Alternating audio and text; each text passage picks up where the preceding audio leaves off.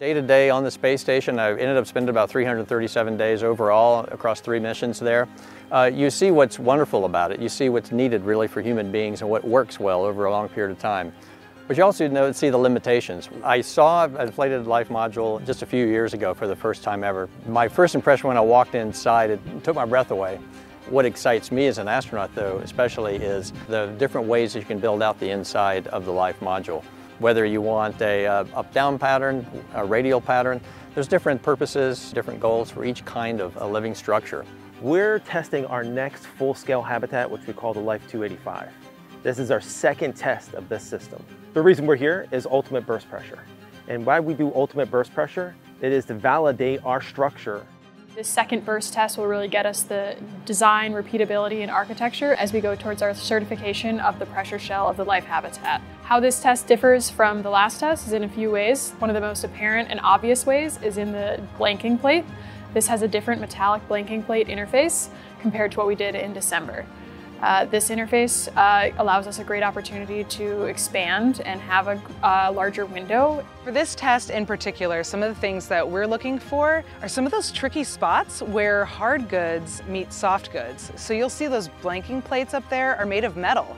And then we have webbing next to it, right? So those spots of interaction are really important spots that we need to keep an eye on, and we have a lot of sensors there to understand what's happening. This test and the prior 2 tests are the highest loaded inflatable test ever. We're verifying the ability to build a 27-foot diameter module, and that's not only applicable to Life 285, but that's also applicable to a Life 500. So the last 2 tests that we did exceeded the NASA's 4x requirement for pressurization, and we exceeded it by 33% and 27% respectively. And so what that means is we have shown the ability to build a larger module than 27 feet, and that's what's utilized in a Life 1400, which is 150% times the habitable volume of the entire International Space Station in one 7-meter launch.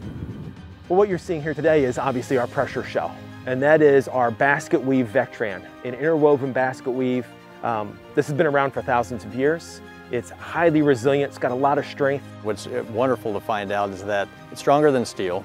It actually is as strong, if not actually stronger and more protective against micrometeoroid showers than your standard aluminum hull. On space and on orbit, you're gonna see an exterior layer which is called MLI, multi-layer insulation blanket. Think of this as a blanket that's gonna keep you warm or cool on the inside. You peel that outer layer off, you're gonna see MMOD. You peel another layer, you're gonna see MMOD. You peel another layer, you'll see MMOD. As you go through those layers, you peel that last layer, you get to the core. The core is our soft goods that you see right there, our pressure shell, our restraint layer. You strip down that core, you're gonna see what we call our metallic core on the inside of it. That's what holds all of our systems. So although we say this is a soft goods habitat, we still use metallics. We just designed this system to optimize the use of those metallics to allow the soft goods to meet its maximum performance. So our micrometeoroid orbital debris layer, what we're doing is we're doing testing at the White Sands testing facility in New Mexico. We get different layers of different materials, and then they shoot it with high-speed projectiles. They basically use a 50 caliber rifle to shoot these projectiles and then see if they're able to penetrate it. Getting to space is really hard, and we're here for the challenge, and it takes a lot of steps over a long time to do it well, to do it right. And so the test that we're doing today is going to prove that our structure is going to be safe to perform that microgravity research, safe for habitation, and safe to make all those changes that are going to make life on Earth better. Control, go ahead and pressurize the test article. Everybody good? I'm gonna give photograms for 10 seconds and then we're gonna start pressurizing. Go Sierra Space, go LC Dover, go NASA. 45 PSI, 45 PSI. 50 PSI, 50 PSI.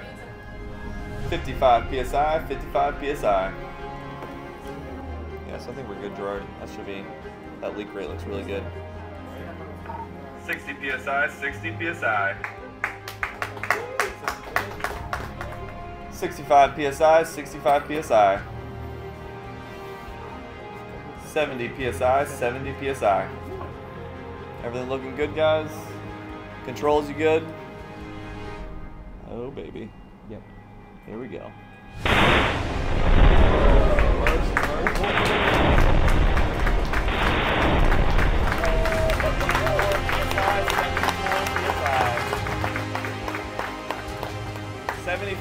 PSI, 74 PSI. Great test, great results. We're very happy. We got within 5% of our full-scale one to update the blanking plate design so that it's lighter and accommodates a larger window, and then still hit within 5%. Just fantastic results. This test that we just did today, which takes a second time that we've done a burst test back-to-back for a full-scale Life 285, this demonstrates that Astrospace is leading building real hardware. We're designing our Life 500, 8 blanking plates, 9 meters in height, 9 meters in diameter. We've got 2 more subscale Life 10 burst tests and some creep tests that we're going to be doing. Our goal is to build platforms in space to benefit life on Earth. This unit demonstrates that we take this architecture, we take these processes. This is serious work for us. We're going to make a difference. We're going to change the world.